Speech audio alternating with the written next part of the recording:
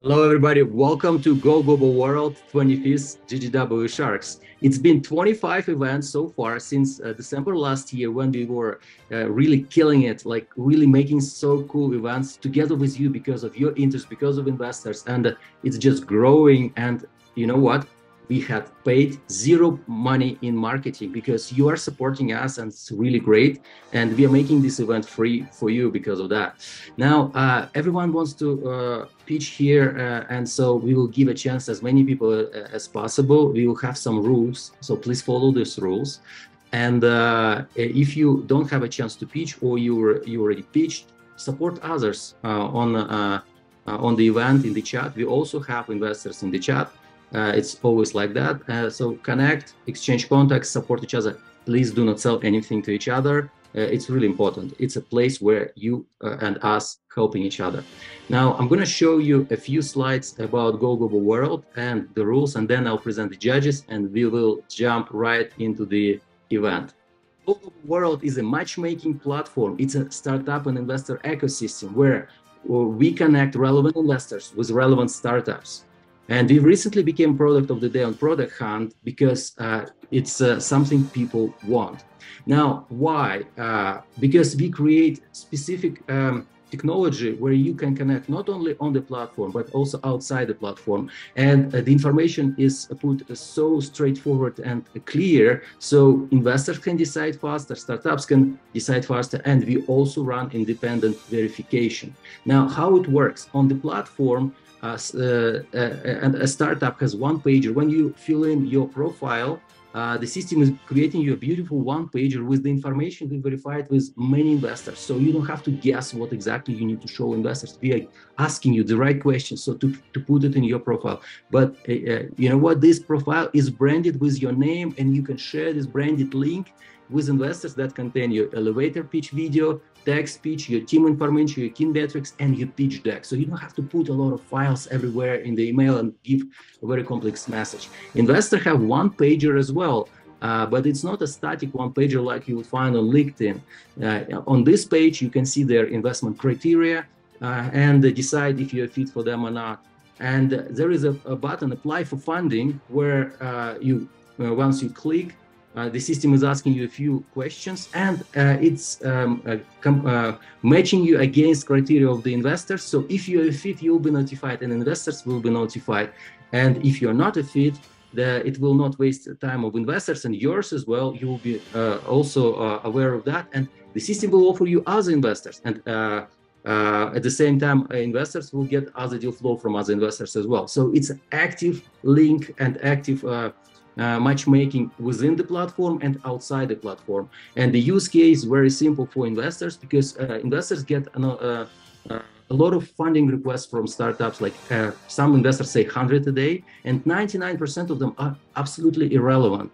And so instead of responding to everyone and trying to manually process this, you share this link with your branded name on it, and so the system will actually process this funding request on your behalf, and will take a decision also on your behalf and notify on any good startups that's approaching to you. That's how it works, and it's just a very quick snapshot. We also give you analytics on the platform, what's happening with your profile and how this matchmaking turns into deals. And we analyze also your external deal flow that's nobody is doing on the market. So we really measure your external deal flow, those people who are applying for funding, so you can evaluate your own network and see how it turns you into actually real good deals you're looking for.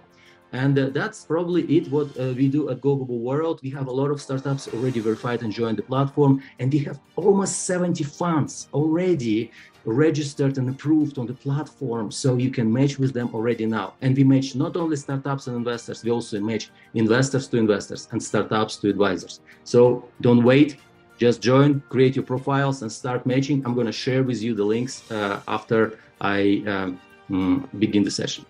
So GGW Sharks 25th, this is the 25th event so far. It's been like 7 or 8 months we're running the show, and it's been a success. And today's investors are Matthew Stokey, Ajey Kaushal, Angelica Morrone, Guilherme Groscos and Peter Bruce Clark. Peter is gonna join in a bit, hopefully, and I'm gonna let investors to present themselves in a minute. But now let's talk about the rules. That these rules are making this event great, and because everyone is actually trying to follow them, including us. So please keep yourself muted all the time, except for investors. It's super important because you can interrupt someone who's speaking, and it can be also you, and so you don't want to ruin your first impression in front of investors. So please do this. It's important. Raise your hand to pitch, and we're gonna let everyone to pitch in the order we receive hands. You get 2-minute elevator pitch plus questions. So if you surpass 2 minutes, then we will have a hard stop, and if you don't you didn't say something, then you gotta respond questions on. It's only for new startups with sales, evidence of IP, and scalable business model. Please respect time. It's a 2 hours event maximum, and GGW platform members pitch first, and after them will go those who didn't pitch last time, and then the rest of the audience. So just my team will be on the back end, will be creating a list, and sometimes I'll share this. Sometimes we update the list because somebody jumps off or something. There are plenty of reasons why we update. Please don't push my team to make you first, give you priority among others. My team doing this independently, and they're not gonna give anyone priority over others. It should be fair to everyone. Now, if you don't get time to pitch, don't get upset. Please email us that you want to pitch next event, and we'll make sure you get this priority. And if you would have any questions to me and my team, this is the contacts, info@goglobal.work. Remember, this is a networking event, so network in the chat, help out in the chat, and investors also are on this chat. So use every opportunity to connect, build these connections, and bring value to each other. And if I see someone is selling to someone, so we can actually kick out people from this session. Please don't sell anything. It's important that we are helping each other. It's not a sales event. Now, how to make this 2-minute elevator pitch ideal? Well, keep it as a story. Get to the point of what you do and why you're unique. And investors want to see your traction. So mention something about the traction, so it may create some interest from investors, and then they may ask you some additional questions. If you pitched before and these investors have seen you before, you probably want to say what has significantly changed since you pitched last time. So it's important because otherwise you may actually ruin your reputation pitching the same thing to the same people, and we don't want to do that. Well, network and connect with us. If you want to know more about Go Global World, go on our website. There is a page for investors. There is a landing page for startups. So we explain what we do in real good use cases and details. And this is our contacts. Reach out to us at any time. And here with me on this chat, there is also my team, Go Global World. So you can text them here in Zoom, and also Corey represents Go Global World, so he also can answer your questions. That's it on my end, and now it's time to turn to investors and ask them to present themselves. Angelica, you want to go first? Thank you, Danil. Hello, everybody. My name is Angelica Morrone. I am the president and founder of my own hedge fund manager, but I'm also a business angel. What do I do as a business angel? I try to help startups get to the next stage. Right now, I have 14 startups in my portfolio. I tend to be interested in startups that are doing something absolutely meaningful to change the lives of people or the planet. This is what is called impact investing, and it is what drives me.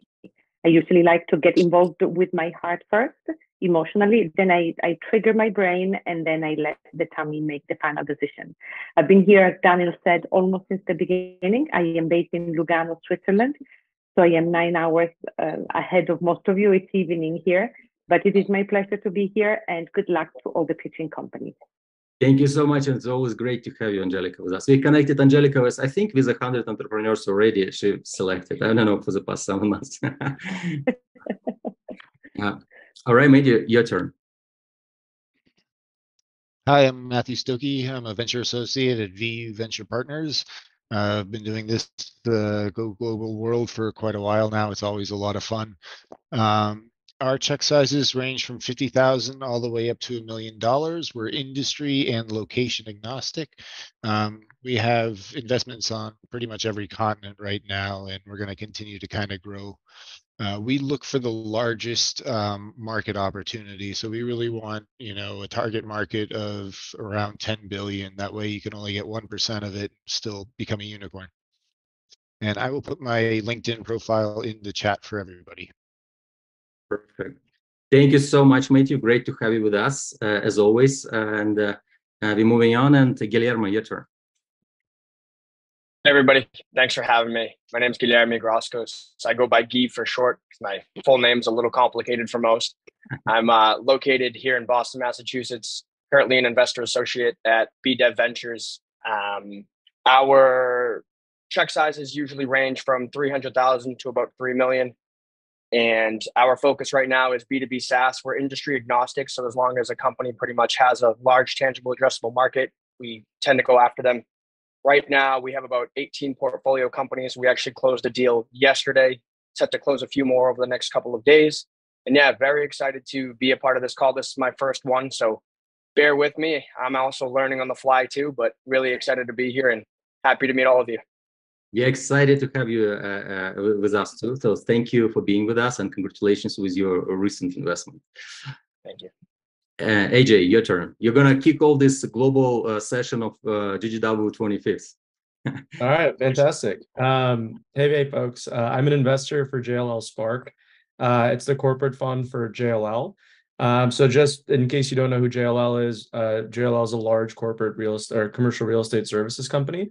So whether it's brokerage or capital markets for asset owners or folks looking to buy large buildings, we assist with that. Or for large corporate occupiers like Google, Meta, Amazon, we'll manage their end-to-end real estate footprint for the campus that they work in.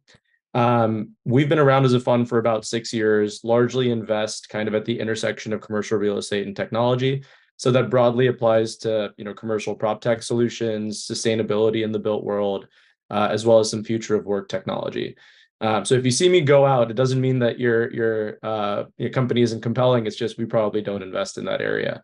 Largely check sizes from seed to Series B, or ranges from seed to Series B. We'll invest anywhere from 1 to 10 million on an initial investment. I'm excited to hear what you guys have to offer. Thanks. Thank you so much, and we are so excited to have you all with us. And startups will present in a second. I just have a very quick announcement that Guillermo will have to jump off in an hour, and so we respect that. And if you would have to, just don't forget to close your give your final statement to the people with some final recommendations if you get a chance, of course. And yeah, with that said, let's get started. The first presenter will be Neil Takar. Neil, are you ready? I'm ready. Okay, you got 2 minutes for your elevator pitch. Awesome. Alrighty, I'm ready to go. So I want you to think of a computer, right? Now imagine the hardware is completely antiquated, but the software is brand new. 2023 versus the hardware is a 1990. Is the computer going to work properly? Absolutely not. And yet we understand this paradigm from the technology standpoint, but from the personal development industry, from the fitness industry, from the behavioral health market, we don't apply this same framework to human transformation. And what I mean is that people are all focusing on the mind, which is the software, but nobody is focused on the brain. But when your brain is working against you instead of for you, transformation is impossible. And that's the problem that we're here to solve. I'm Neil, founder and CEO of Evolve Air. And we are raising $3.2 million for our brain health centered startup, Evolve Air. Evolve Air is a CPG company that offers supplements and functional foods, a coaching company that offers brain performance coaching, and eventually we're going to be offering customized consumer product good solutions to our customers. Currently, we have 5 SKUs on the market, 5 supplements. At the end of this year, we're going to release functional foods to the market. And this year, we're also releasing our neuroevolution coaching program. In regards to traction, we have done close to 5 million in lifetime sales with 800% growth the last 3 years. We did close to 2 million in sales last year. We're on pace to doing 3.4 million in sales this year. In regards to our subscription revenue, we have 50K in MRR currently. on pace to having 80K in MRR by the end of this year, and averaged across our products, we have 80% gross margins. That being said, we are now looking to bring on aligned investors to help people evolve their brains so that they can evolve their lives. Thank you. Right on time. Thank you so much, Neil.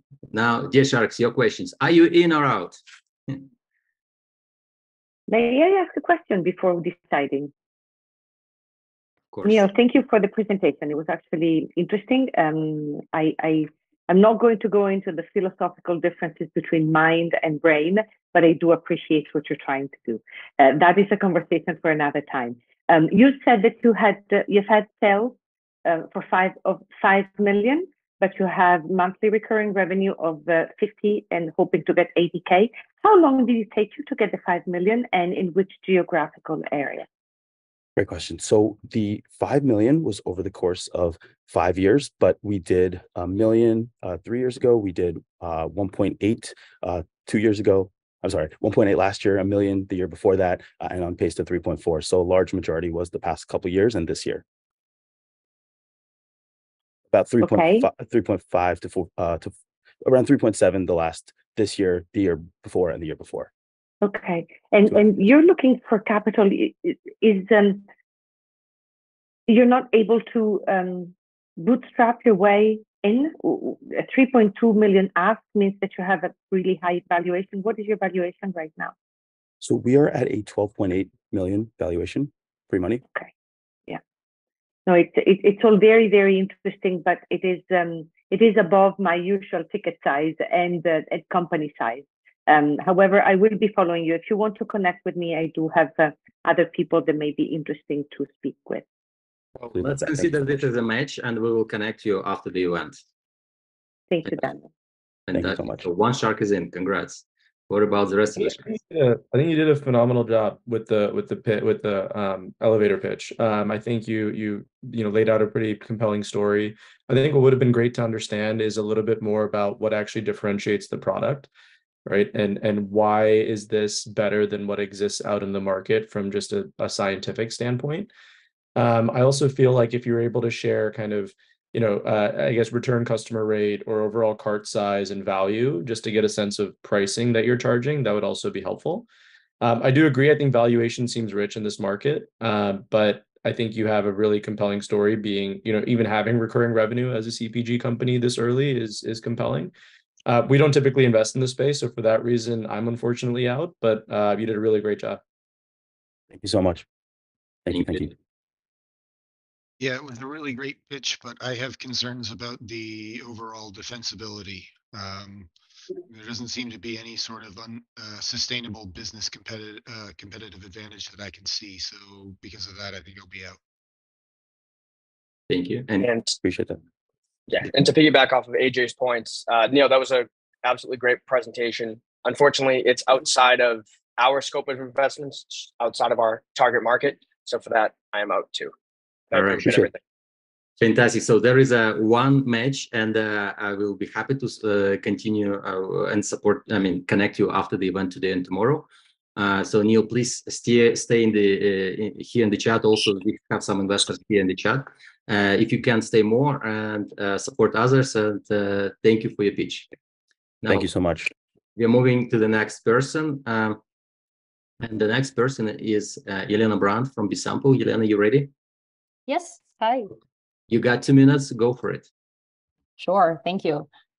B-Sample is solving a decades-long problem in behavioral and social research. And the problem is that almost all available research populations are weird, as in Western, educated, industrialized, rich, and democratic, or simply speaking, American.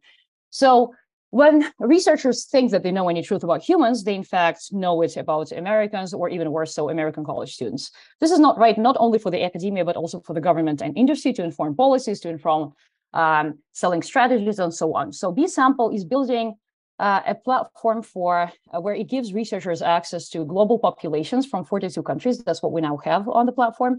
And its mission is to democratize access to global populations in countries of Africa, Asia, Latin America, and Eastern Europe. Right now, we have a functional MVP. We're at a very early stage. We only launched 4 months ago. So we have 43 happy customers who are paying, generating revenue.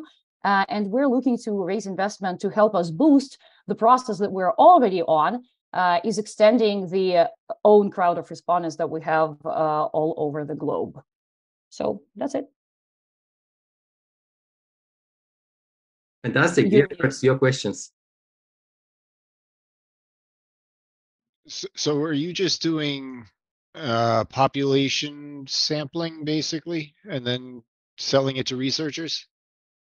That is right. So we sell access to those respondents. So we don't collect data from them. We sell access to them so that the researchers can collect whatever data they need to surveys, experiments, behavioral games, any type of data collection they do, whichever is doable online. Okay. And how much have you raised so far, and how much are you trying to raise right now? So we have raised 150K in family and friends funds so far. We're looking to raise from $500 to $1 million in pre-seed funds closer to next year. And what will that funding allow you to do? So we are patenting the algorithm because we have multiple sources of this crowd, and the algorithm that kind of packs the researcher's request into targetable, kind of targetable, deliverable requests to multiple sources of respondents. And then we're also building an AI-based respondent assessment algorithm because quality is very important. Right now, there's arguably no solution that has quality global crowd, especially targeted at researchers, because a lot of it is bot scams, people who don't pay attention. So this is the major problem that we're also dealing with.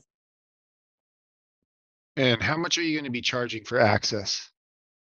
So it's per payout. So we charge fee for on top of whatever researchers pay to the respondents. Right now, it's a 30% fee. Okay. Need to think about this one for a little bit. Okay, one shark is thinking.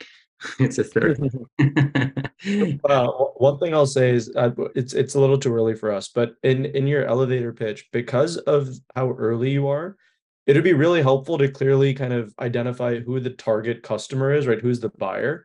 How do they typically transact with this, right? How is it going to be easier through you for them to reach this wider scale? Paint a little bit about what the product's going to look like, and then importantly, what the business model is going to be, right? Those things I think really help set a framework for how you're thinking about tackling this market. That because you had the time, I would incorporate those elements and be a little bit clearer about what the target is for the pitch, right? If you're looking for funding, have a number in mind that you do share, because for a lot of investors, it'll just allow them to now think, okay, is this typically a check size that I am involved in, or is it early or is it late? So those are things that just incorporate to make the pitch tighter. But other than that, I think it's a really, admirable problem you're trying to solve for. I definitely can see that this pain point exists, and wish you the best of luck. Thank you. Yeah. Thanks for the feedback. Very helpful. I think also a little too early on for us, and again, outside of our target, a little too niche of a market to go after, especially for all of our value proposition. So for that, I'm also out too. But thank you so much.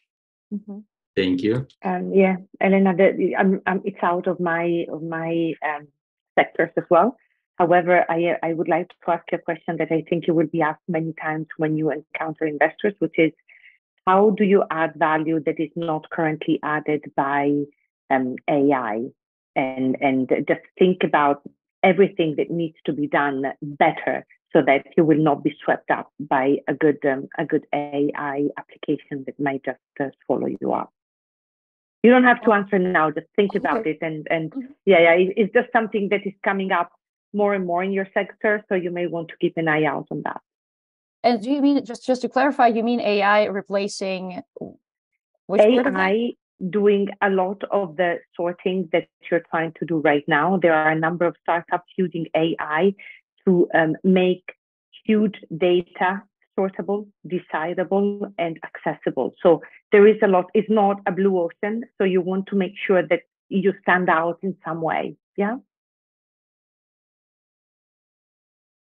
Okay. Thank you. So If any of the sharks would be interested, Elena, we will definitely connect you. And great pitch, so great, great feedback. And actually, the feedback about precise number, it's a common mistake for founders. So it's not only for Elena, but for everyone. Please make sure to have an exact number you're raising, so it actually makes you like more confident founder. And it's okay that we are making mistakes. I've done these mistakes also, so it's normal. But keep working, and this feedback is also intends to help you. So thank you for that. And please, everyone who is right now on the pitch, also please share the screenshots of our event on social media. So we are here. Just make some publicity about that and about your participation as well on LinkedIn, Twitter, and everywhere. And Elena, if you can stay, support others, and we are moving on. And the next person is, let me see my notes, what my team just gave me. Karin Vargas. Karin, are you ready? I am. All right, go for it. 2 minutes. Awesome. I'm Karin Vargas, and I am a former actuary turned speech language pathologist and the founder of Smart Charts. I'm a clinician, a patient, and a family member to a mother who suffered a stroke and a brother who recently underwent a traumatic brain injury. As patients and family members, we naturally think when these things happen, what does this mean for the rest of our lives?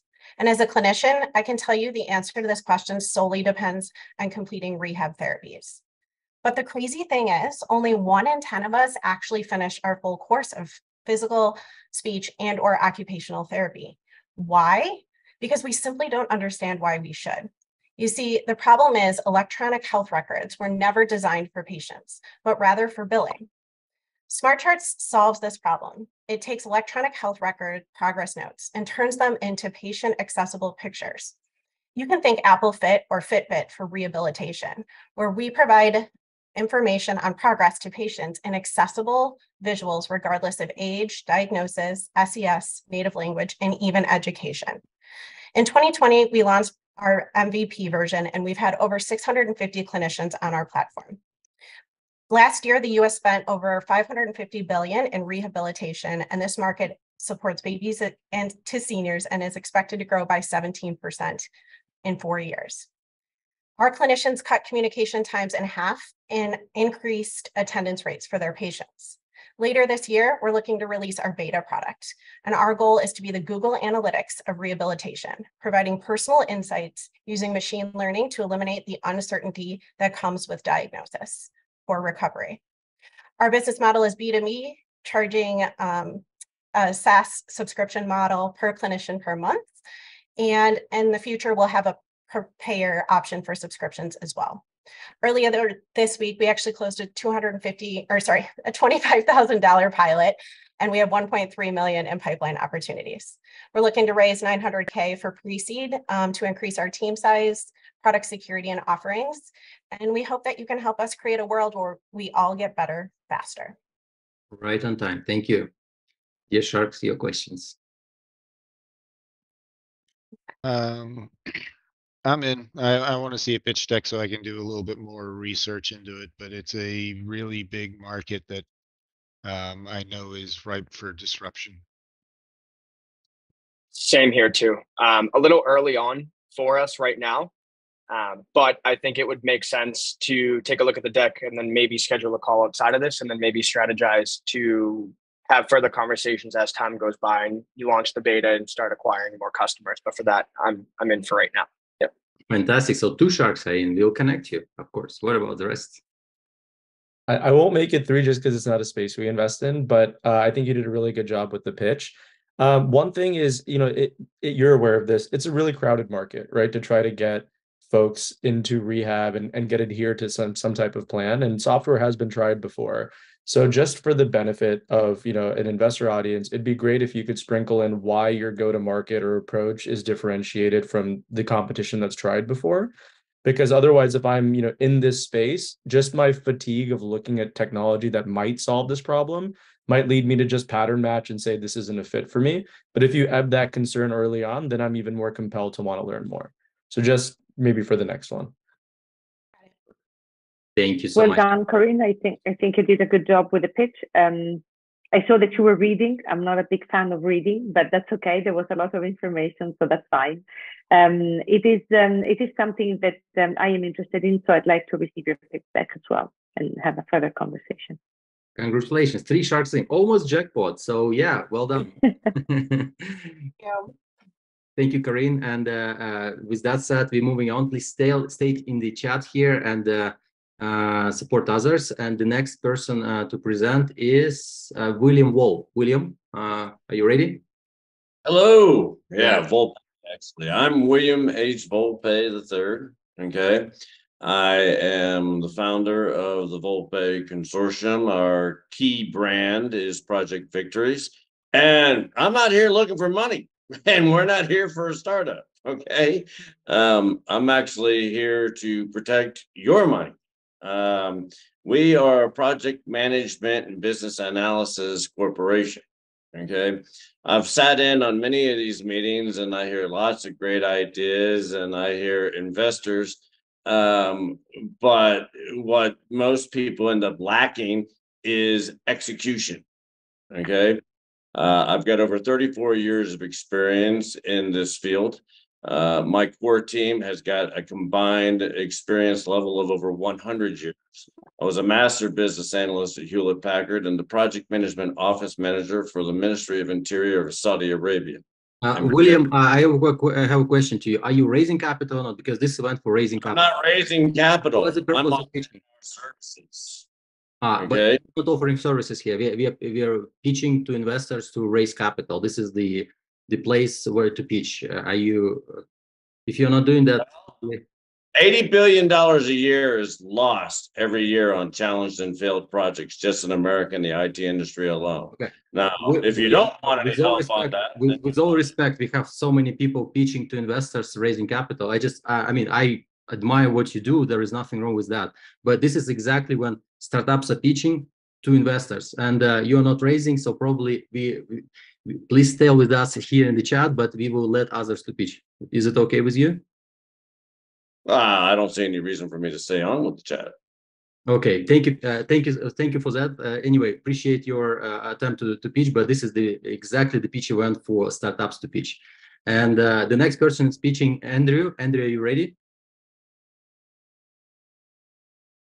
Andrew? Yep. Oh, sorry. Just give me 1 sec. My video isn't turning on. Can you see me? You got 2 minutes. Go for it. All righty. So at Koinos Group, we help indie devs bypass gatekeepers and generate more revenue sooner by monetizing directly through Web3. But first, we need to take a step back and ask, if you think that the internet would have taken off if you had to pay even just 1 penny every time you visited a website.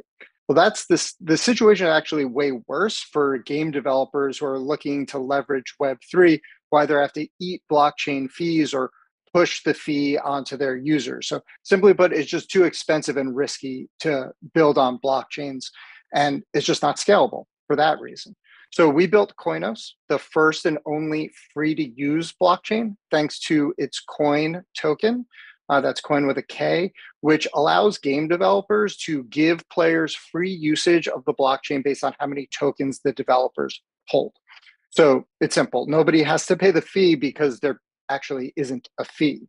So Koinos is super accessible and it immediately cuts the cost for game developers, but that's only if it's easy to integrate, which is the problem that our SaaS platform, Koinos Pro, solves. And the MVP of our SaaS platform is already out, and we have about 100 users of the SaaS platform. So as an example, Splinterlands is one of the biggest Web3 dApps with 200,000 monthly active users. And they've partnered with us because they want to grow even more while spending less and running less infrastructure.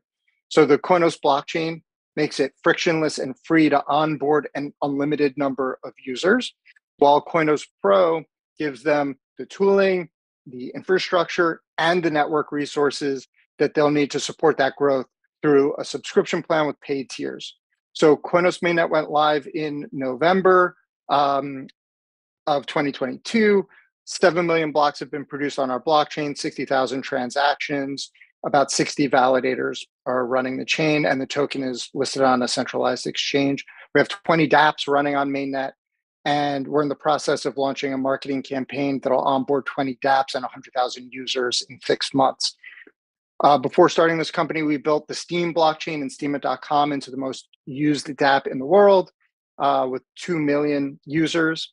Right now, we're raising 500,000 at a 12 million post-money cap to launch the paid tiers of our SaaS platform, Koinos Pro, and achieve our objective of onboarding 100,000 users in 6 months. So that's us. That's Koinos Group. Awesome. Thank you so much. Yes, Sharks, your questions. I think I'll kick this one off really quickly. Andrew, thank you so much for the presentation. Before the call, we were actually chatting a little bit. I, myself, am a huge gamer, so very interested in the space within itself. I think it would make sense for us to carry a conversation after this. Our fund, we not only bring capital to the table, we also due diligence deeply into email marketing within itself. And I know you just mentioned you're launching a campaign and you're diving a little bit deeper in there. So would be interested to have a conversation, take a look at our database and figure out exactly how many people we can reach out to and maybe see if we could find potential synergies there. So for that, I'd like to have another conversation. One Shark is in. Congratulations. Sounds great.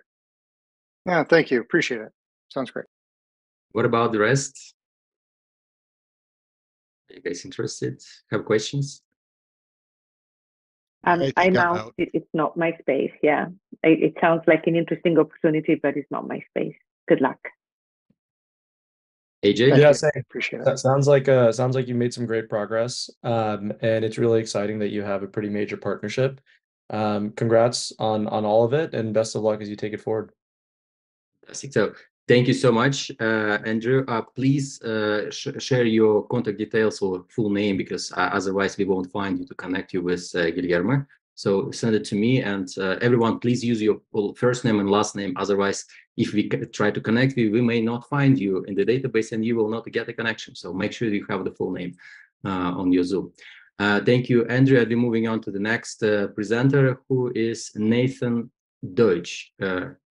Nathan, are you ready? I'm ready. Hi, thanks. Go for it.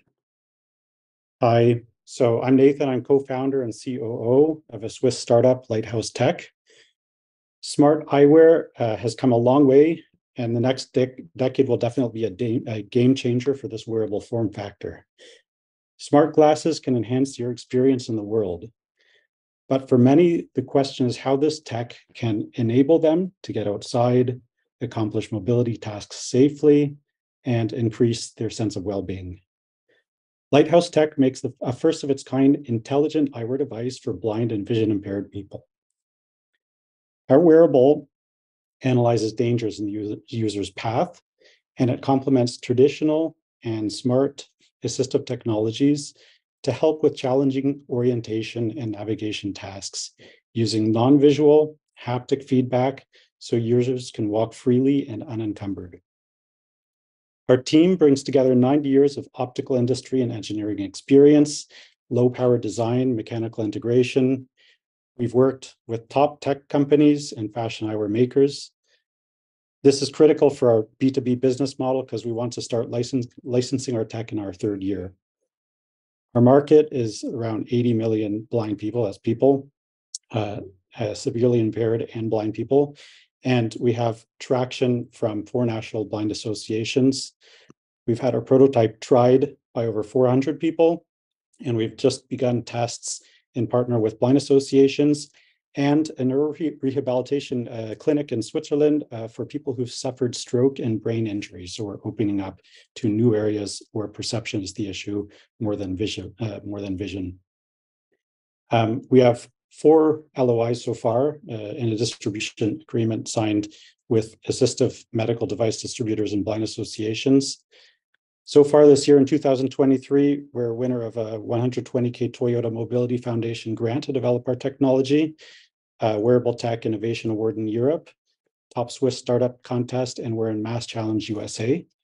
Right now, we're looking for 500K to get us through pre-production and get in the market. Thanks. Thank you. Yes, Sharks, do you have any questions? Yes, I think I need to start this since geographically it's my area, right? So Nathan, thank you for that. I'm not sure I understand. Is this a pair of glasses that help people who cannot see? So blind people wear glasses? That's correct. Yes, Okay. so our IP is actually in the modular design, but we make the full eyewear frame, which we can sell B2B, so through associations, blind associations that often sell to their members directly, or low vision distributors. And in addition, I mentioned we will license this modular design to eyewear companies looking also for a social impact with their markets. Okay. I'd like to keep following them. I've been following Lighthouse for a while. I've actually invited them to come and pitch because I think that it is a worthwhile and impactful technology. So well done. We'll stay in touch. Congratulations, and I'm glad it's in Switzerland, so you actually can potentially meet in face to face. Exactly. Fantastic. Thank you. What about the rest of the Sharks? I really like this technology and I like all the possibilities. However, a company similar to this just got rejected the ICE investment committee like 4 or 5 months ago. So I don't think it would have a chance at passing. So because of that, I think I'm going to unfortunately and reluctantly pass at this time. Thank you, man. Yeah, Nathan, absolutely love what you're doing. I think it's completely life-changing, but outside of our scope, not really familiar in the space. So for that, I'm out as well, but keep continuing what you're doing, keep crushing. Love to see it. All right, thank you. Yeah, likewise. A little bit outside our sweet spot, but I really like the business model and approach. I think going after the B2B market and enabling licensing of your core technology, I think is the way to get to scale. So best of luck. Hopefully you can make this pretty terrible affliction a thing of the past. So kudos to you. Thank you so much. Thanks all. We will connect you with Angelica. Please stay till the end if you can. And of course, support us on social media. And we're moving on to the next presenter. That is Winhao Yang. Winhao, are you ready? Winhao Yang. If I pronounce something incorrectly, I'm very sorry in advance. Winhao Yang, are you ready? Turn on your mic. Okay, probably we'll give a chance Winhao to pitch later. Dan Marsh, are you ready? I am ready. Okay, you got 2 minutes. Go for it. My name is Dan Marsh. I'm the CEO and inventor at Pirate Wind Turbines. We have developed some self-regulating small wind turbine technology that's going to be for the market between 200 watts and so far 10,000 watts, even though I think it can go on larger units. I've been working with renewable energies about 30 years, and the reason that I built this new technology is because I did not like any of the existing technology even today. If anybody's had any experience with small wind turbines, they are noisy, they vibrate, and most of them don't perform to the specs that they write themselves. So we actually regulate the voltage at the turbine in high winds. So we're gonna perform better in low winds because we can put bigger blades on, but we're going to perform spectacularly in high winds when probably every other small wind turbine in the world wants you to turn them off or wants you to put the brakes on. They have their special electronic brakes to have them slow down. There's other ways to slow down turbines, which they all need to do, and that's they have blade furling, which is they bend the blades, and when that happens, it's noisy and it vibrates. It's crazy. Our company, I've been working on this 2 years. I've got 2 years of testing personally, up to 75 miles an hour. We've tested it professionally at an energy and propulsion lab here in San Antonio, Texas, USA. And we are looking to raise $500,000. This is going to be to get some models out in the field, some prototypes, to gather all the data from those prototypes and get it on the market. So I have a question for the investors, and that is, when you're looking for money, do you ask for it all up front, or do you do it in smaller batches as technology advances? Thank you. Thank you. Dear Sharks, your questions. I can take a stab at your question, and then I'll have a question of my own. I think the answer is it depends on your stage. I think for the quantum of capital you're raising, it's good to outline the goal, right? But depending on who you're speaking to, you can also outline what the minimum check size is. So if you're talking about, an angel, you can say, look, the minimum that we're starting with is 10,000. Our goal is to get up to 500,000, and whatever you're comfortable with, that's kind of that's fair game, and we won't collect it until we reach our goal or whatever that might be. Right. So that's a way to approach it at an earlier stage. If you're raising a quantum of capital of like 3+ million or even 1+ million, I think just state the whole goal, and hopefully you're talking to people who can take down a considerable chunk of that. So hopefully that helps. As technology evolves, I don't think it really matters in terms of the quantum of capital to raise. I think it's more about the stage of company that you're at. The other piece is it'd be great, with something that is a considerable piece of hardware to at least have a sense of what it looks like. You can't always do that especially if you're in person, but I think with a virtual elevator pitch, just having even your background, right, being the wind turbine that we're talking about, I think could help connect a bunch of dots. You mentioned kind of 200 to 10,000 watts, right? So what is really the business model that you're going after? Are you selling direct to consumer? Are you targeting small businesses, small municipalities? Where are you really trying to go with the product? I think would be helpful. And then some information just because of the hardware pieces around scalability, fully loaded BOM of what it costs to actually manufacture, what you think that becomes at scale. Some of those metrics become really important to an investor that typically might opt for software over hardware because of the scalability. So hopefully that's helpful. A little bit early for us to get involved, but best of luck. It's very helpful. Thank you very much. And my pitch deck does address all those things, but here I have 2 minutes. But I do want to take just another 15 seconds to address Angelica when she introduced herself today about investing in things that change the world. Our product, I believe, is going to be the only one in the world that can go directly from the turbine to a DC water well pump. So this is going to help out a lot of villages in Africa that use current solar technology. And we all know solar doesn't work at night.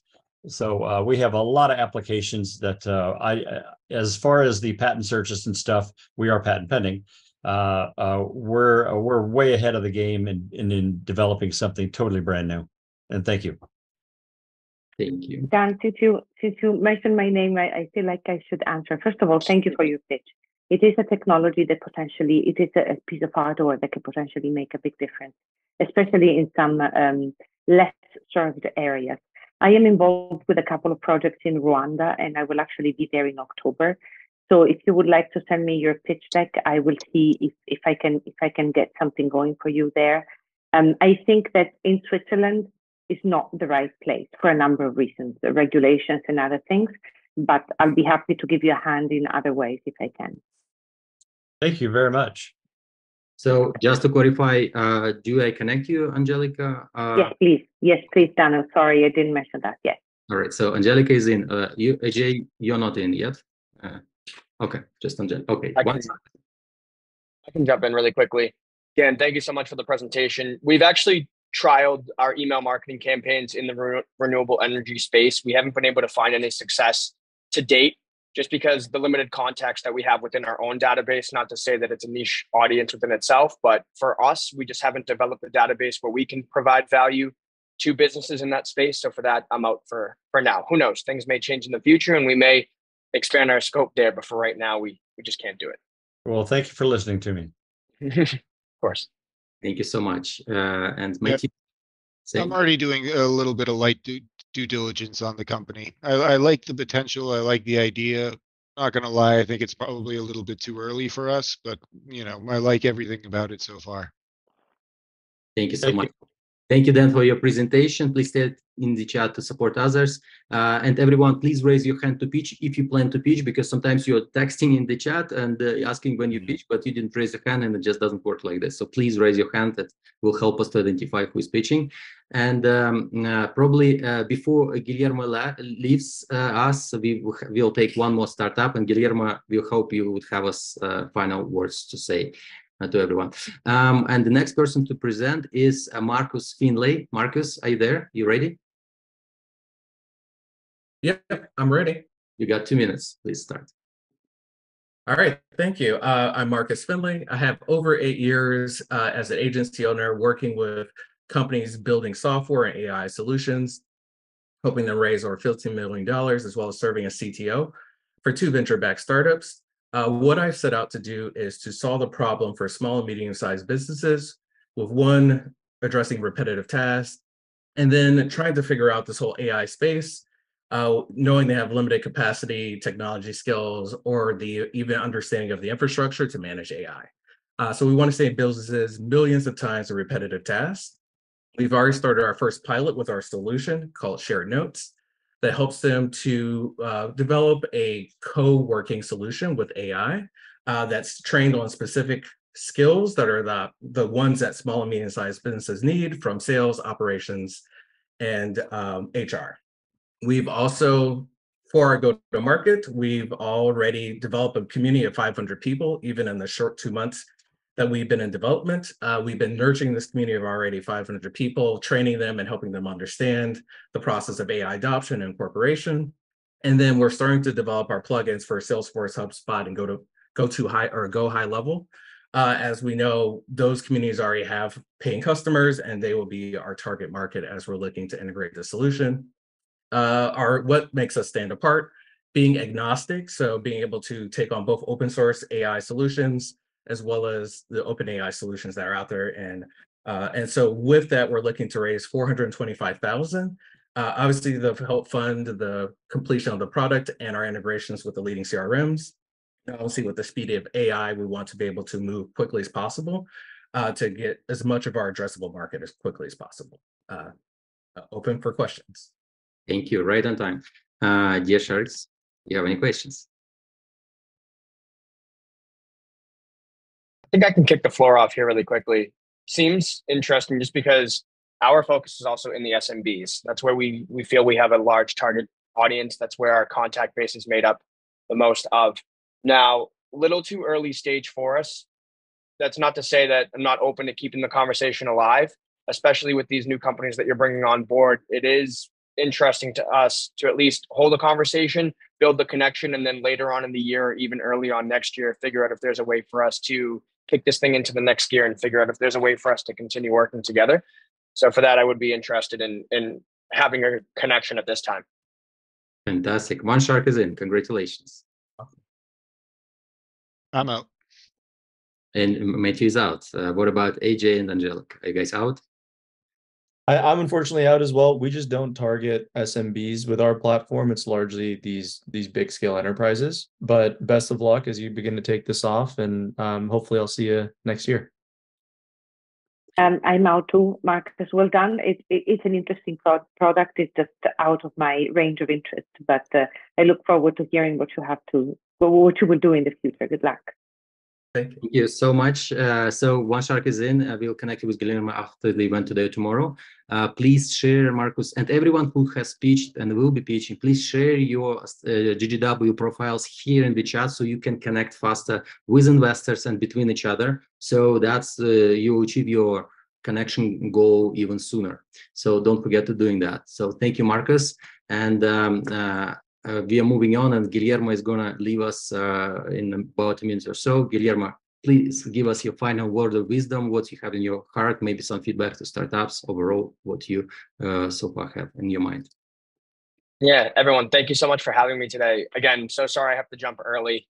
Some last minute things popped up that I found out of midway through the week after I had agreed to be here. So for that, I do apologize. This is my first time being here. We'll look to be back next week, or when the next time this is hosted. I had a ton of fun. Really excited to connect with all of you, learn more, get connected with the startups that I got a chance to learn about and obviously saw interest in. For those that I did not see interest in, would still love to connect. Maybe things change down the line and we can build a relationship going forward. Even though we're not a match now, it doesn't hurt to build a relationship and open doors for each other down the road. So even though I may not be a direct fit, I might know someone who is. So happy to connect with everybody. And again, thank you so much for having me. And again, so sorry that I have to jump, but I will be seeing everyone again very soon. Thank you, Guilherme. Great to have you. And we definitely look forward to see you again and be in touch. We'll definitely invite you again. Share your contacts if you want to, and have a great rest of the day. I'll drop my LinkedIn again for everybody. I did earlier, but I'll do it again right now. Thank you, everybody. Take care. Take care. And again, let's try Winhao Yang. Winhao, it's a final call for you. Are you there? Please turn your microphone if you are here. We'll let you pitch. Winhao. Okay, so probably next time we'll let Winhao to pitch. And right now, the next person is Anurang Kamal. Anurang, are you ready? Yep. Okay, so you got 2 minutes. You may start. Our electricity grid is super old. It was built 100 years before to generate energy using fossil fuels and send it all the way across for homes to consume. Now, there are three key forces which are trying to break it down. Electric vehicles draw 100 times of more energy than an individual home. We have decarbonization of our energy generation, like wind and solar, which is only available during certain times of the day. And climate change is breaking pieces of the grid apart. Anurag Kamal, and at Electric Fish, we are building a new generation of electricity grid. It starts from building decentralized energy storage devices, small batteries, which are integrated with extreme fast vehicle chargers, but only draw a little power from the electricity grid. Using careful optimization of when exactly we store energy, we are able to decarbonize it, help the electricity grid decarbonize while delivering up to 200 miles of range to cars in just 10 minutes of charging. We have 3 patents. Our products can be deployed in just 2 weeks as compared to 2 years, which it takes for a physical extreme fast vehicle charger to be deployed. And we are able to cut down the ROI, return of investment of decentralized batteries by up to 3 times, getting returns in just 2 years by carefully managing our assets. We have our products operating in 3 US states, California, Michigan, and New York. And currently have a partnership with Kia US, in which we are doing a deployment with one of their car dealerships. The long-term vision is to deploy these products as a network at convenience stores and gas stations, and also with municipalities and cities.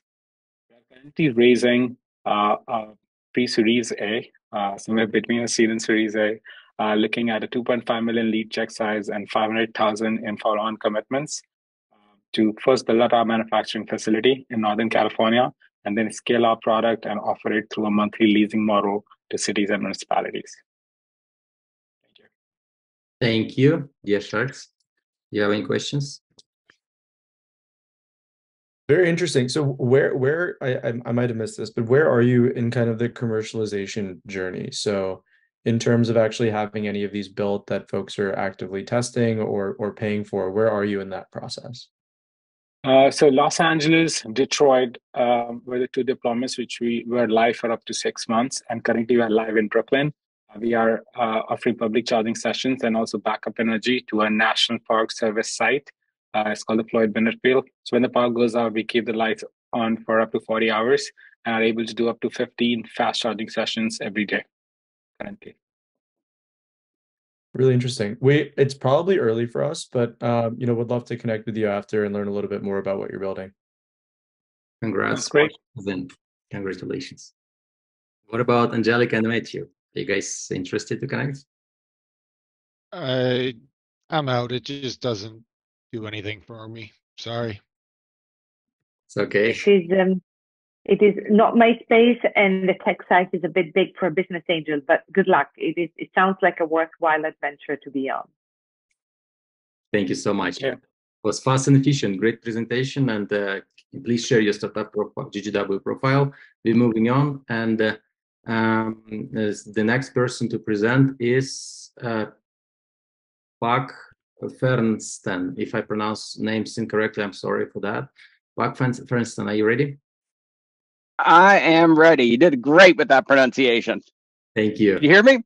Yeah, you got 2 minutes. Go for it. All right. I'm Puck Farson. I am the founder of Guru. And I got into this because I do applications for Schwarzman Scholars. If you guys know Schwarzman Scholars, it's an unparalleled graduate fellowship. So it's the most important one possibly in the world.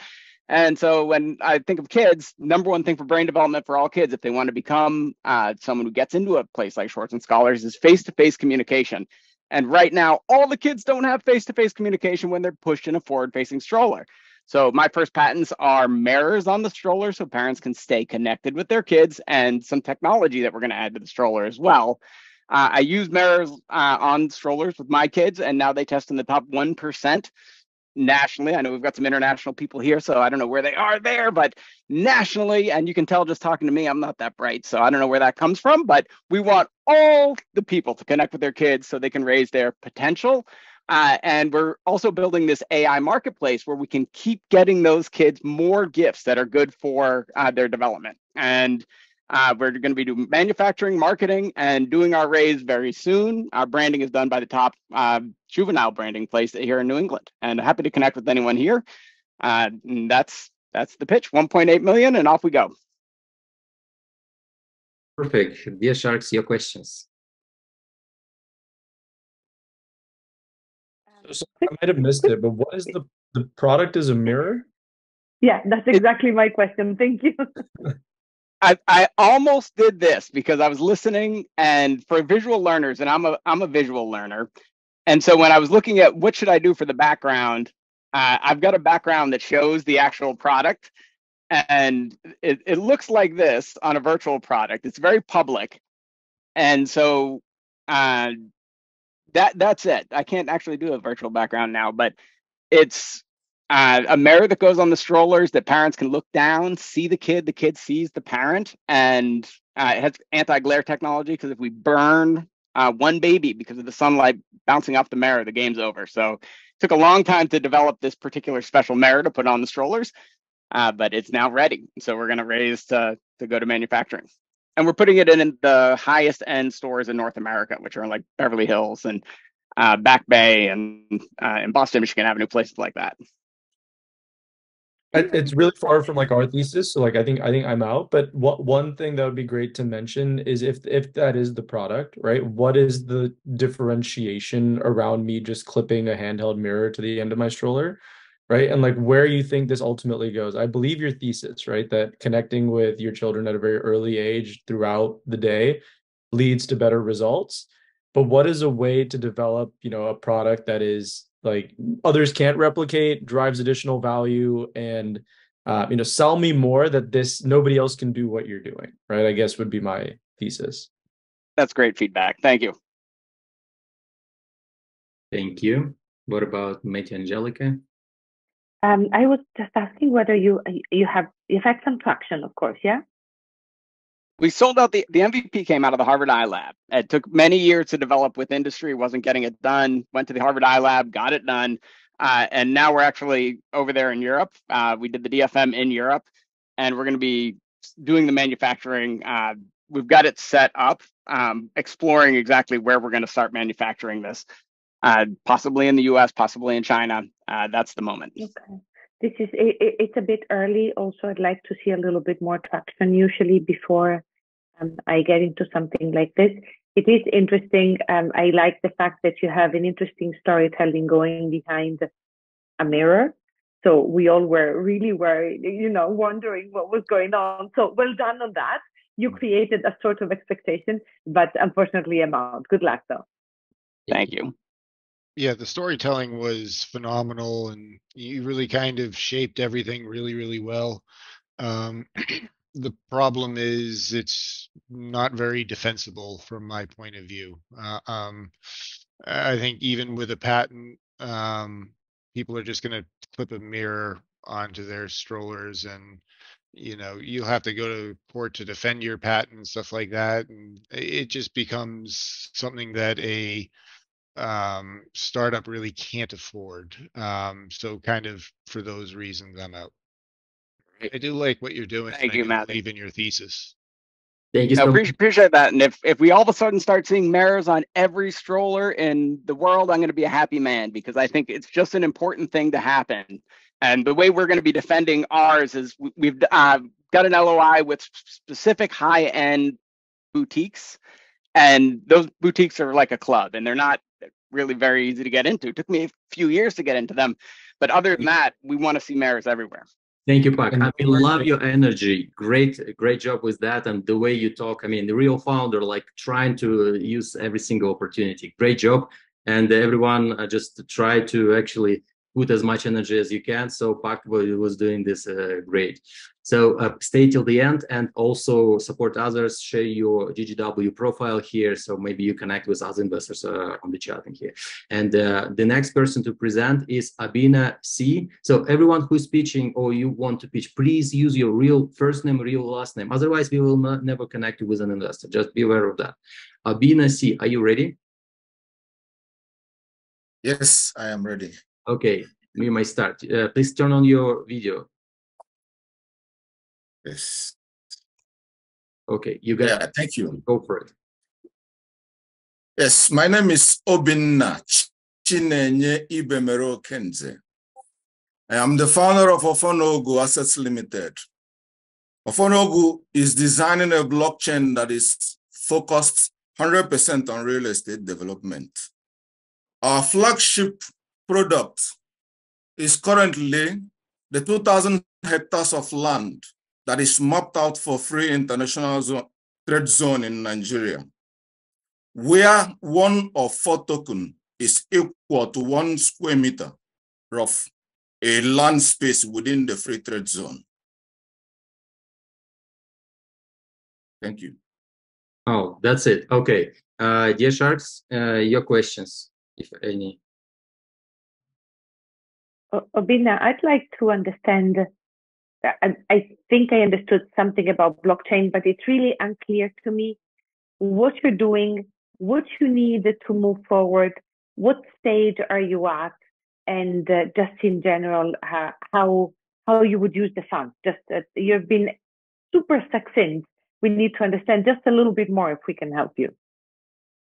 Yes, thank you very much. What we are doing is to design the infrastructure that will enable the complete trade, the supply chain, and the B2B marketplace that will govern the free trade zone that has already been mapped out. Okay. And the subsequent marketing and development of the actual trade areas within the zone. I will get involved. Yeah. It's a worthwhile project, but it is not really a startup and it's super early. You're still designing things. Good luck. Yeah. Thank you. Thank you, Abina. I think, and thank you, Angelica. I think if there is some recommendation might be, so if you want to kind of win attention of investors, you probably want to pitch, prepare your elevator pitch. I will share in a second a video, elevator pitch video, so it can help you prepare for next time. And you probably a little early. I'll give Matthew and Ajey to give like a quick are you in or out, and we'll continue further. Thank you. Are you guys in or out? I guess out, right? Yeah, no, it's a bit too early. I think it's too theoretical right now. Okay, thank you. Abina, thank you for your presentation, and I will share the link so you can prepare your elevator pitch for future events like that. Thank you very much. Okay, good luck. And the next person to present is Joe Nicholson. Joe, are you ready? Yes. Hi, everybody. Can you hear me okay? You can. This is my first time here, and I appreciate the chance to pitch. It's impossible to ignore the elephant in the room any longer. Climate change has become our climate crisis, and it's getting worse. Eliminating the use of fossil fuels is critical to reaching our climate goals, making many of the products we use for construction today obsolete. I'm Joe Nicholson, Innovation Specialist and CEO at NXCAS. Maybe you've heard about how damaging the production of cement is to our planet. But did you know every year 20 billion square feet of asphalt roof shingles are used in US and Canada? And every year, 75% of the 40 billion tons of PVC we produce goes into building and construction. That equates to 300 million tons of emissions. Exacerbating this huge problem is by 2030, 3 billion more people will need housing. Recognizing that we purchase what benefits us, let me share you how we've applied a lifetime of construction experience and a passion for problem solving with the past 6 years to create a whole new material with big opportunities in a $1 trillion a year construction materials market. Our secret sauce is a resilient, cost-effective composite made with over 60% of its volume being upcycled waste and delivers new possibilities with insulation and carbonation while reducing weight, conserving resources, and lowering emissions. Trade named Elsamite, this is more than an replacement for concrete in some applications and creates new possibilities for appealing concrete-like products in markets like roof, deck, siding, fence, landscape, and more. Our invention is spot on with a timely market fit.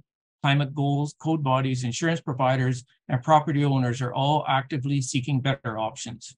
We are a licensing entity seeking to partner with proven business leaders, with our first goal being to raise $1 million to pilot this technology in a unique small space housing concept that would be resilient, shippable anywhere in the world, and expand to 2.5 times the ship size with an easy site setup, and that would be good for the planet. You can learn more at our website, nxcast.ca. Thanks. Thank you. Joe, yes, Sharks, your questions.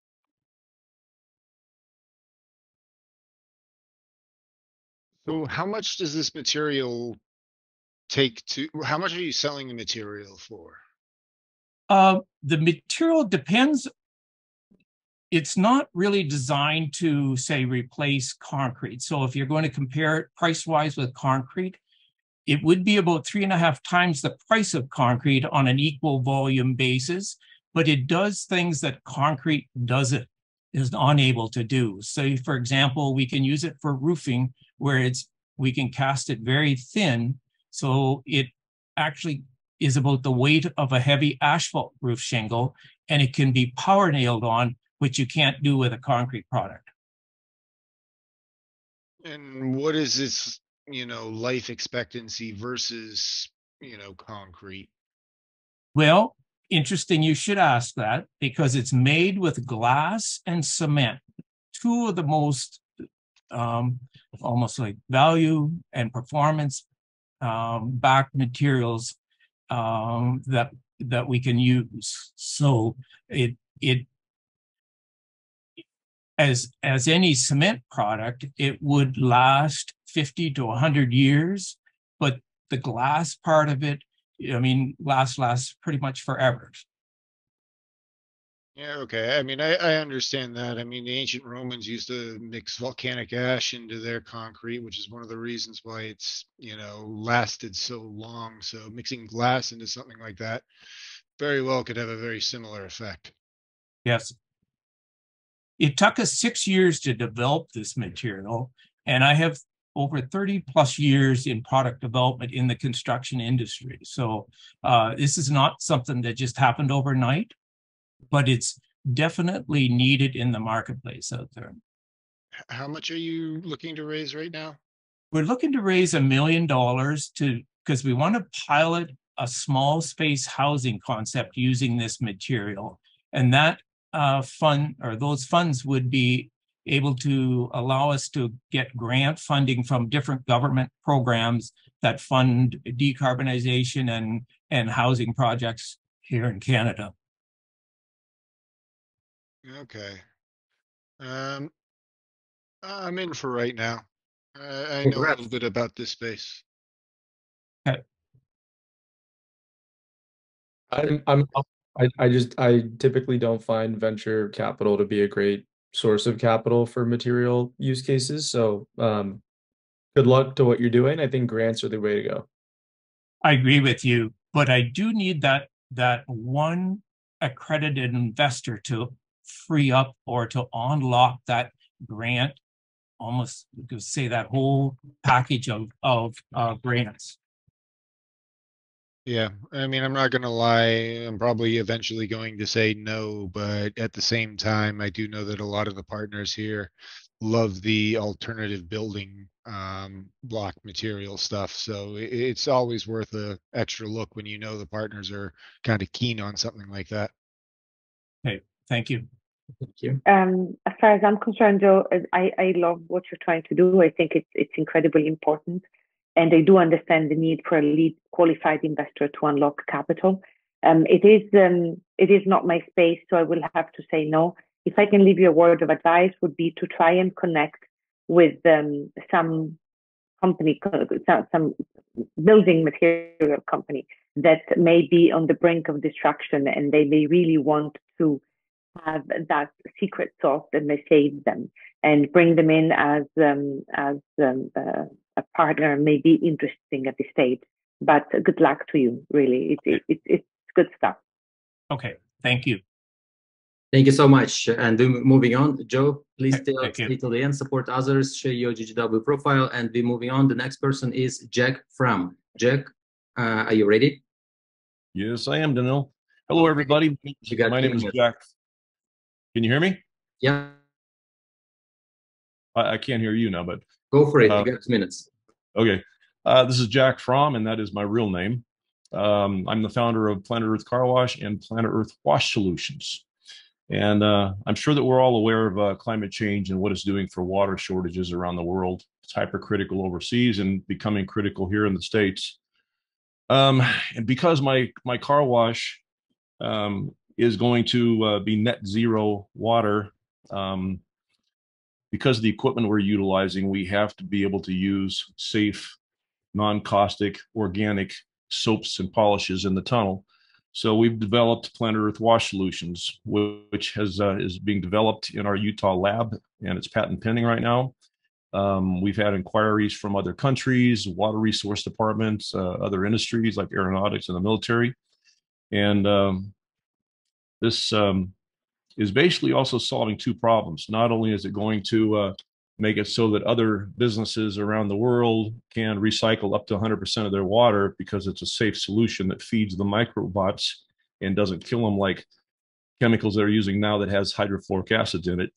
But we're also solving the problem of the hydrofluoric acids and the chemicals that most people are using right now, which causes skin burns, lung diseases, which there's thousands of injuries every year because of the hydrofluoric acids, and our products are going to get that out of the market and replace those unsafe chemicals and offer a safe solution for business owners and car wash owners. We are pursuing, we're in seed funding. We're looking for $100,000 to $250,000. The $250,000 will actually enable us to complete development and move on to the next stage, which will be for setting up our warehouse for mass production. So we will, you can contact me at pecwllc@gmail.com if you're interested. Anyone, if you'd like to send me an email with a letter of interest attached, that would be greatly appreciated. And we thank you very much for your time. Thank you, Jack. Dear Sharks, your questions. Who wants to start? I guess I'll start, guys. One thing, Jack, I like what you're doing. It is interesting. It is worthwhile. I'm allergic to most soaps, so I do understand that there is a sensitization issue going on. I don't know to how many investors you've spoken with already, but I need to give you a little piece of advice. You do not ask for an investor to contact you with a letter of interest. We don't do that. We are usually contacted with a letter of interest to speak to us. And it is that kind of conversation. We receive tens and if not hundreds of pitches every month. So if you need us as smart money or just money, do reach out yourself. Don't wait for people to contact you. That's my advice.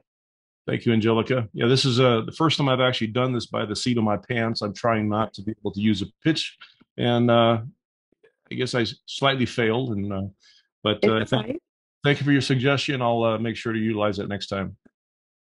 Good luck with everything.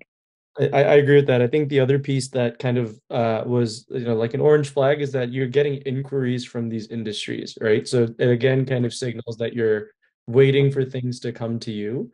What I would say is be in the pitch that you're giving to investors, show them what you're trying to build and who this appeals to in terms of, this is the target market, this is the target customer I'm going after, this is who faces this pain point, this is who I think I'm going to sell into.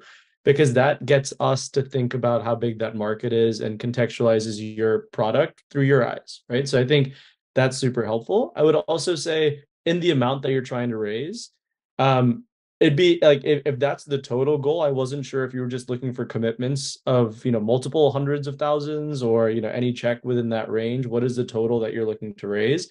And what does that really unlock for you, right? For a business like this, if you're trying to set up manufacturing, I don't think 250K gets you there, right? So what really is that total amount? And what do you really forecast the growth of this company to be after you get that? Right. So some of those numbers, I think in this case, because it is, a core like hard product that you're selling, would be really helpful to see. Well, my lab manager gave me the number 250,000 to complete development of all the products that we're developing. That gets us to the point where we have to go after additional funding to be able to set up the warehouse for mass production. So I think the listening to that, it's try to think about not having to continue to raise capital as you continue to grow, right? That's execution risk for any investor. I would much rather invest into a $2 million round knowing that you don't have to raise capital for another 18 months than give you 250K and then 3 months later you now have to raise capital to actually commercialize it. So I was trying to stick to the rounds, the pre-seed, seed, round A, and so on and so forth. Not trying to. I don't know how the other investors feel. Like, I don't think nomenclature matters anymore. Like, to me, I don't care if you're pre-seed, seed, series A. It's like the quantum of capital you're raising is the most important thing. And what does that unlock for you? I think people have like seed 4s and like series A pluses. It doesn't matter, right? It's more about what is the number and how much runway does that give you.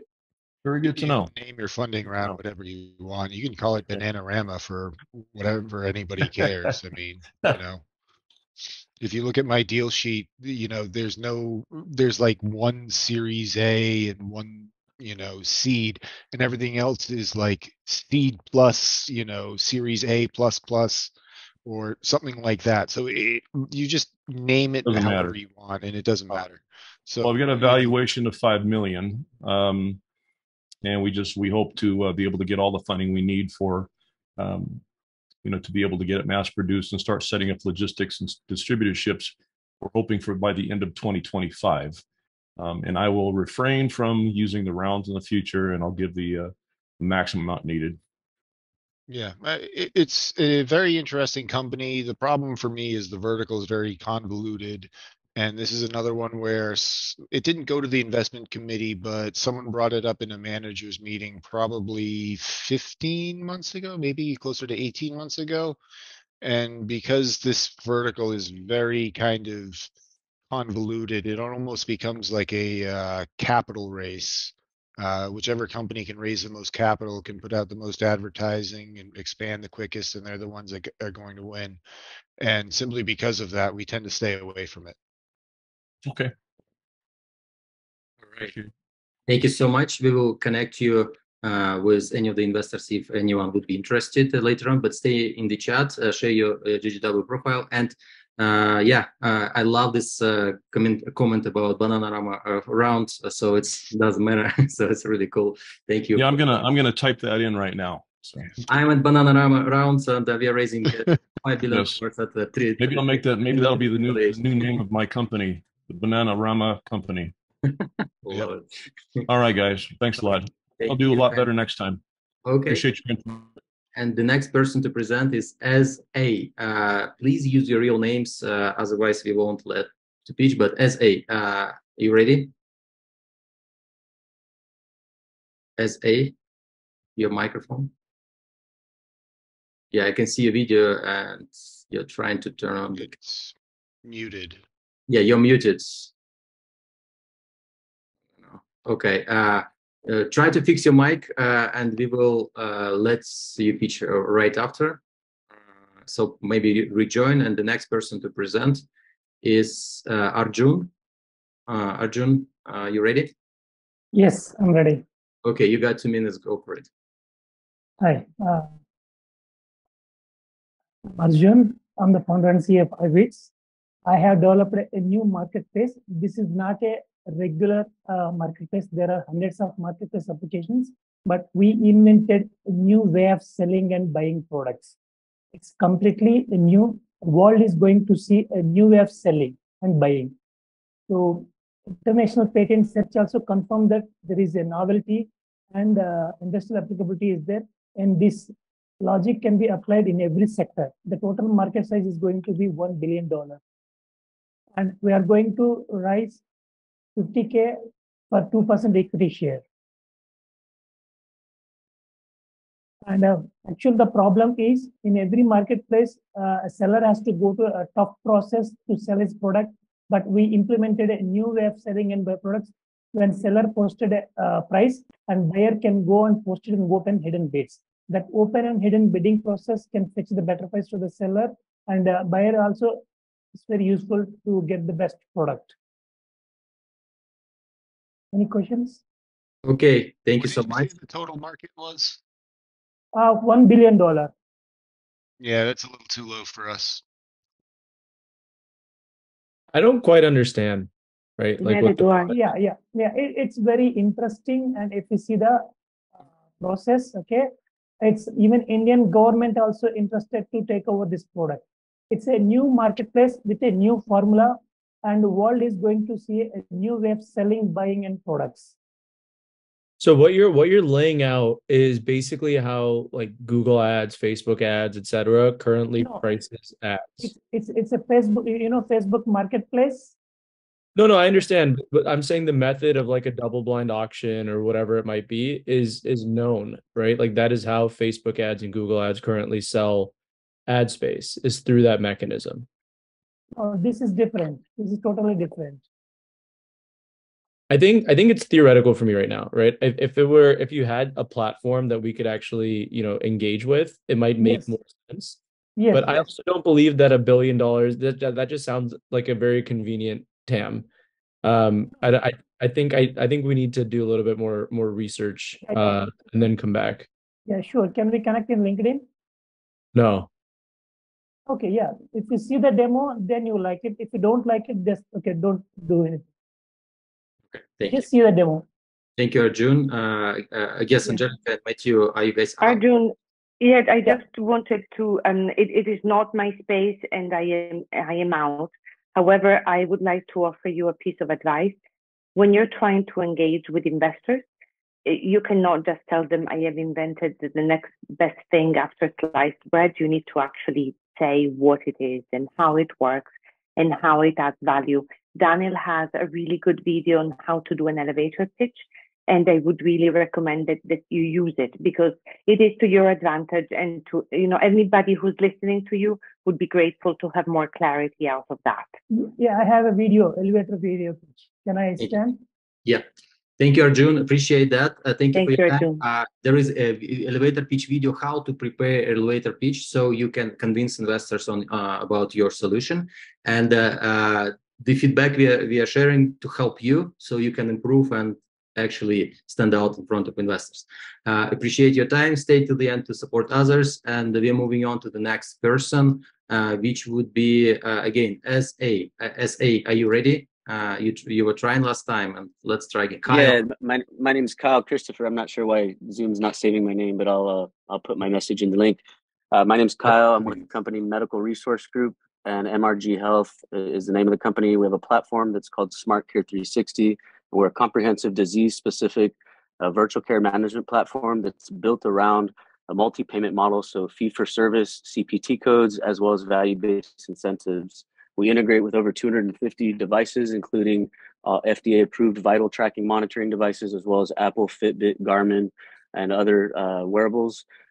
We built the platform around 50 different chronic disease care pathways that are around standard guidelines, and we're directly integrated to a clearinghouse and in network with over 50 insurances. We started out going B2B, but we're now getting ready to go direct to consumer. We've hit $100,000 in recurring revenue. Monthly recurring revenue. We are currently sitting on over 10 contracts with about 10 to 15,000 patients waiting to get on our program. As long as a patient has one or more chronic disease, they qualify. We've really consolidated a very, very fragmented industry of digital health to where we now have a disease-specific pathways around every digital health vertical payment model. The company has been in stealth mode. We're just coming out of stealth mode. We have an amazing team of physician executives and influencer status physician executives that are all on board and fully committed to this mission. I've met with a couple ministries of health, so there's some international opportunities as well. but we're primarily focused on the domestic market right now. Yeah, I mean, I'm open for any questions or any concerns. The software is in 8 different languages, and we're looking for $2 million to scale, and I've closed 800,000 of it. Thank you, Kyle. Dear Sharks, your questions. Who wants to start? Ajey? Yeah, look, I think this space is really interesting. I come from a healthcare strategy background, so deeply aligned with the pain point that you're trying to solve for. It is a little bit outside our sweet spot, but would be curious kind of, in identifying kind of who your target customer for this would be. What do you foresee, the go-to-market that's successful in this space, right? Because there is a lot of competition and a lot of embedded kind of inertia around switching platforms. So what differentiates you, I guess, from how you're going to sell into that core demographic?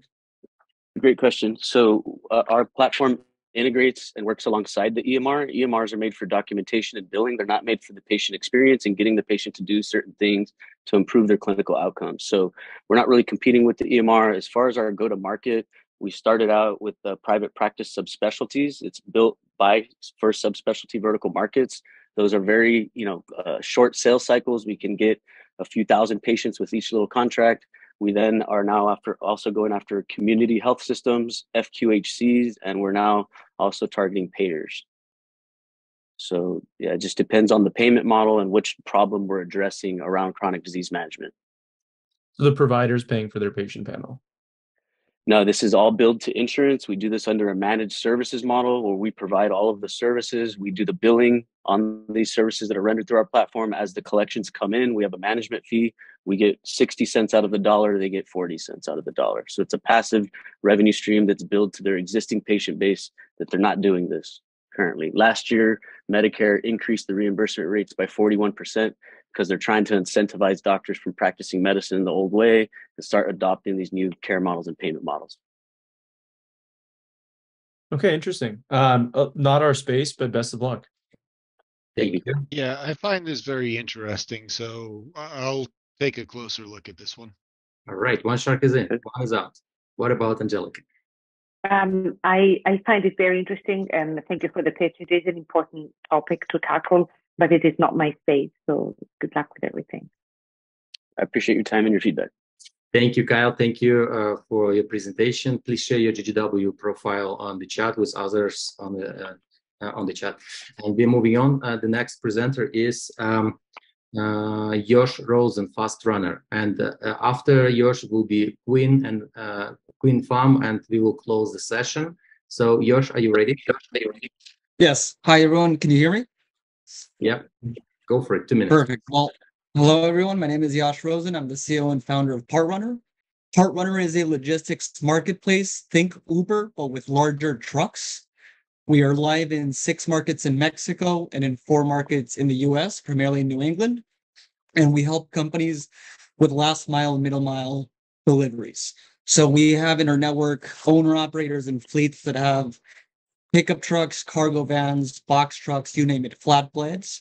And we help companies like Ferguson, Graybar, Amazon, Walmart, and other prominent companies move product on the bulkier side, similar to how you would schedule an Uber.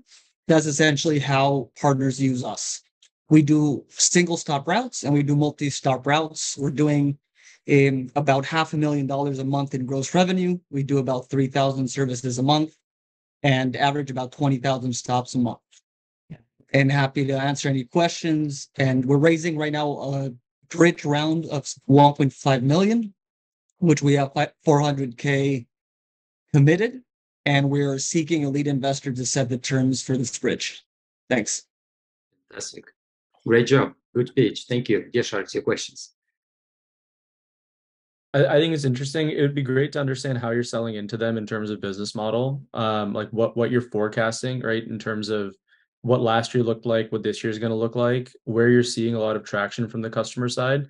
And there's a variety of options in a bunch of different geographies, like what the go-to-market really is to target a Walmart in a specific geography versus contracts they may have that span nationally, right? So I think those things would be great to hear as part of the pitch. Would love to hear the responses if you have them now. It's outside our sweet spot a bit, but I really like this space, and I think there's a lot of opportunity in it. Yeah, maybe I can respond to a couple of those questions. So we have we're going after mid-market companies and enterprise companies that have kind of multi-locations across multiple states. The growing segment right now is actually just last mile and middle mile. Services average stops in a route are about 7 stops in a route. And I don't know if that helped answer some of your questions, but those are the growing segments right now, and companies we're going after. That makes sense. It's more if you're raising a $1.5 million bridge, right? I want to understand what your milestones are that you're raising this bridge around. And a lot of that's like revenue growth, unlocking new geographies, unlocking market. So if that's the raise you're coming to the table with, you need to understand a little bit more context around the business to now contextualize what that kind of raise means to me. Yeah. So we are planning on growing about 3x this year. And it's essentially opening up more markets. We plan to expand into 4 more markets in Mexico and keep on expanding with some of these bigger brands. So it is essentially market expansion and 3x growth in terms of business. Thank you. What about Matthew and Angelica? One shark is out. Seems like an interesting concept. It just doesn't do anything for me. I'm out. Thank you, Angelica. Yep. Yeah, it's not a space that I am particularly interested in. Then I would have loved to hear a little bit more about an impact that you may have on CO2 or things like that. So I'm definitely on another. I'm looking for other things, but it is an important issue. So good luck with everything. Thanks. Just Angelica, just as an FYI, we are introducing electrical trucks. We're piloting in next month 3 vehicles in Mexico City. There you go. Excellent. Yes. Well, let me know how that goes. I love entrepreneurs, like every single opportunity. No, I'm not interested, but okay, I have a response to that as well. Like, great job. I love entrepreneurs. Beautiful. Should be. So energizing. It really is. Yeah, and Josh, great job. Great traction. Yeah, and I'm currently in Mexico City. Happy to meet with you for coffee if you want to. And yeah, let's move on. The final presenter for today is Queen Pham. Thanks. Let's close the session with the final presenter. Queen Pham, are you ready? Yes. Last but not least, I hope Yeah, you guys you are are. exhausted Absolutely. right now. Hope everyone is Friday evening. Hope everyone is not so tired. So my name is Queen Pham. I'm the founder and CEO of Tour Mega. We have made a search engine for tours and activities and a global distribution system. So we aggregate tours from different marketplaces like Viator, Get Your Guide, etc., and put everything in one place for you to search from. And as a result, we have the largest inventory worldwide with 300,000 activities in 190 countries and 5,000 cities. So we also standardized the data and normalized it and built what's called a GDS, a global distribution system for tours and activities. The space is market cap is 260 billion spent per year, and only 10% of it is done online. So there's a lot of opportunity for growth. Obviously, just capturing 1% of the market is over 2 billion in revenue. We started out with B2C. We were affected by COVID, and now we pivoted to B2B2C. We still have B2C ongoing, and in the last 6 months, we made some good progress. We recently closed a partnership with Google. So Google Travel just launched a Things to Do department just 1 year ago. So we will live on Google Maps. So that's a really exciting opportunity for us. We closed another partnership with B2B Travel Sales. They are working with 450,000 travel agents. And then another company is an in-room tablet for hotel. They are in, 30,000 hotel rooms. So all these will give us, easily between 2 and 10 million next year or next 2 years in revenue or more. So we're looking to raise 2 million at 10 million in market cap. That's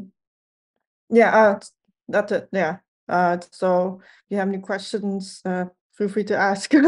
There's 3 big GDSs. Company is Sabre, Galileo, and Amadeus. When you book any airplane ticket and hotels, it goes into the back end. And they've been around for 20, 30 years, but there's nothing for tours and activities. And the space, is now a lot bigger than the other 2 spaces, or at least the same, because the other 2 spaces are very mature. This one is just a tip of the iceberg. We wrote all the data convention, ready to do all sort of AI. You passed time. You passed time, and yeah, let's switch. Sorry. Yeah.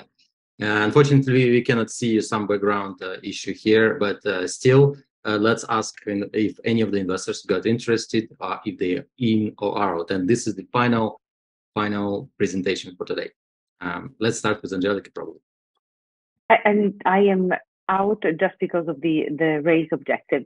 What I would like to know, though, is the space, is the concept defendable, or is it just a first mover advantage that you're defending? Sounds like there is space for many players. I just would like to understand the dynamic of the strategic positioning. Yeah, so the partnerships is, there's no such thing out there as a search engine. Nobody has built it successfully yet. The data is very fragmented, and if anybody has done, they have done it. Nobody has done it. And we also build this partnership framework to allow any hotel travel company to work with us. So it's increased their revenue source that they didn't exist before. So we create a whole new income vertical. Right now, they just let, travel agencies put up like brochures and flyers and stuff. So actually the data itself is very complicated. We built a very solid technology, and we have a patent we're going to file. These 3 big companies, GDSs company in the back end, they are like a multi-billion company. Like they are the biggest 3 GDSs, but they themselves haven't figured out how to build this backend system for tours and activities, and we did, right? So it's whatever we built is actually a very big deal. Like if you think about it nowadays, you don't worry about what airplane ticket you flew with or what hotel you travel, but your hotel you stay at, but what you're gonna do? I'm looking. Yeah, you probably want to stop somewhere because there are other 2 investors. So try to be more concise with your answers. Thank you, Angelica. What about Matthew and Ajey? I mean, I like the vertical, but unfortunately I backed a different horse, so it wouldn't be ethical for me to kind of even take a phone call about you. So sorry. Okay. Thank you. Ajey? Yeah, hey, look, I think there's a few things you can make tighter about your pitch. In the storytelling element, you lay out a pretty compelling picture for the B2B2C use case, right? But my mind, when you start, goes to the B2C use case, right? It's very tough to find tours, and it's a very small portion of the market. But if you say that 90% of, identification or booking of tours happens with a person or with a large business, then you can really clearly identify the B2B2C use case as the one to target. And that's not necessarily one that Viator or Airbnb is going after. So I think that paints a compelling picture. But for me, I don't think the B2C is a backable approach. I think the B2B2C might be. And if you identify any traction in your pitch that shows that these large businesses need this type of solution, and you're able to bridge that gap for them, I think you get a lot more investors interested in this approach. For us, it's not a space that we can really help with. So for that reason, I'm unfortunately out. But I think you have something here. It's just the way that you position what you have and what you're going to try to achieve with it that I think will get a lot more investors interested. Yeah, I'm sorry. I think I got it miscommunicated. We are focusing on B2B2C and not B2C. We started out with B2C. We pivoted to B2B. That's why we closed a partnership with Google. This is our biggest win. It's Google, right? So in the next few months, you're going to see us everywhere on Google Maps. We will be live on Google Maps. So that's a really big deal for us. Yeah. And that should generate multi-million revenue. We actually one of their first partner besides Viator and everything. Yeah. That's really impressive. I think using that as part of what your pitch is centered around, I think gets a lot more folks interested, right? So you can lead us in that way to see your business as that. And I wouldn't even distract with the B2C use case. You mentioned, but B2C is picking back up. It shows lack of focus, et cetera. Just say I'm a B2B2C company, and this is where I think there's a ton of value, and look at this Google partnership we landed. That should get people interested. Okay, sounds good. Thank you so much for the feedback. Thank you so much. And this is the final pitch for today. Thank you for the feedback, for your presentations, for being with us today. It was awesome, amazing event and great presentations. And sometimes we've done some direct feedback just because we want to help you. This is not only where you raise capital, but this is also where you get feedback from real investors. So with that, before I give my final words, I want to let investors to close the session. And before we start this, I shared a few links here in the chat. Please RSVP to the next pitch event that will happen in 2 weeks on August 11th, GGW Sharks 26. And of course, if you're not on our platform, investors, advisors, startups, please go and create your startup, your personal profile so you can match. And finally, please share your feedback on our event so we can actually take this into account to make this event better. And we hope it brought a lot of value to you today, and we will see you, of course, next events as well. So before closing, let's close the session with what investors have on their minds. Angelica, you want to start? Thank you. First of all, thank you, Daniel, for organizing a really good event. You and your team are always outstanding. Thank you, Matthew and Ajey, for sitting on the panel. It is inspiring to hear your questions and your comments, and it's always enriching from this side. Thank you, all the companies, for pitching. It takes courage to do this in front of a blind audience that you don't know. Maybe it is something you haven't done. Please take every comment as something to make you grow. It is our vision as judges to find good companies and also to help companies become even a little bit better. So good luck to everybody, and I look forward to the next event, which I'll be able to participate. Thank you, Angelica. Great to have you every time you're with us. And Matthew, you're going next. Yeah, it was great to be here again. A lot of really good companies, a lot of really good founders. Looking forward to next time. Yeah, thank you. And Ajey, you'll be closing the session. What do you have any feedback or maybe words of wisdom, whatever you have on your heart for the startups today? Please feel to share. Yeah, look, absolutely. I think this session today exemplified a lot of why, Matthew, Angelica, and I got into doing what we do. It's probably the most daunting thing in the world to start a company from scratch, right? So understand that by being part of this call, you're already much braver than I am, right? So kudos to you for doing that. Also, just understand that, building a company is not easy, right? And picking the space that you build a company in is super important, but telling that story is also super important. You have a lot of power in building the company that you want to build and conveying that company in a way that makes sense and achieves the goals that you have. So a lot of the feedback that we gave today is meant to be constructive, right? We understand that you're taking a massive risk. We want to see you succeed because you're building in spaces that matter to you and ultimately will matter to a whole host of people. So kudos to each of you. Thanks for coming in front of us. If there's any way that I can help beyond this session, please let me know. Looking forward to being a part of this moving forward, and keep doing what you're doing. The world exists because of people like you, not because of people like us. So thank you. Keep doing what you're doing. And I really appreciate, Ajey, that you joined us. We will definitely look forward to have you again on future events. Thank you, Angelica. Thank you, Matthew. And thank you, everyone who was speaking today. That's the courage. Absolutely agree with that. And it's okay. You fail. Sometimes we all fail. It's normal. So we try to give you feedback, and sometimes direct feedback. But this is how you learn and come back and make it better. Make sure to create your startup or investor or advisor profile on GGW platform. I've shared this many times, so you can do this and connect to each other on the platform while we are preparing the next event. So it never stops. We want to create meaningful, real connections among investors and startups by criteria you set in your profile. So make sure you work on your profiles well, and then our technology will make the magic. Well, with that said, the next event is on August 11th. And I wish everyone the rest of the week, and enjoy your, I don't know, wherever you do in the world. So please stay connected, help out to each other, and we will see you soon. Please support us on social media as you do, because we don't want to pay Google, Facebook for ads. We want you to support us free of charge, and the event will be free for you. Take care and have the rest of the day. Goodbye, guys. Thank you. Bye.